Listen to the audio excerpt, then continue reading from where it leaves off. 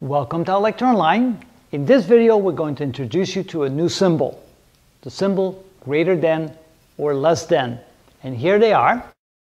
When it's written like this, it means the left side is greater than the right side.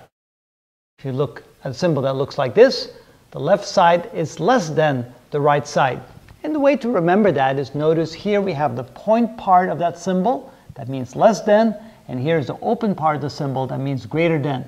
Here's the open part of the symbol, greater than, the pointy part of the symbol, less than. Sometimes we use it in combination with the equal sign. For example, here we write, the symbol says greater than or equal to. So a single line underneath. Notice we don't use a double line like in the normal equal sign. We use a single line, but this means greater than or equal to. And when we have written it like this, with the pointy side to the left, we mean less than or equal to. Some examples will help us understand it. Here we have an expression that says x, the unknown number, is greater than 5.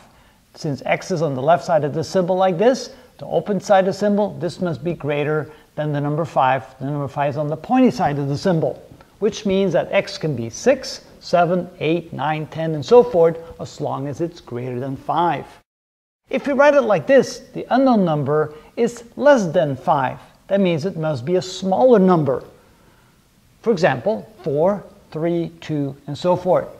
And if we write it in conjunction with the equal sign, here we write x is greater than or equal to 5, which means it can also be 5, and then a number greater than 5. So x can be 5 because it's equal to, or 6, 7, 8, which means greater than.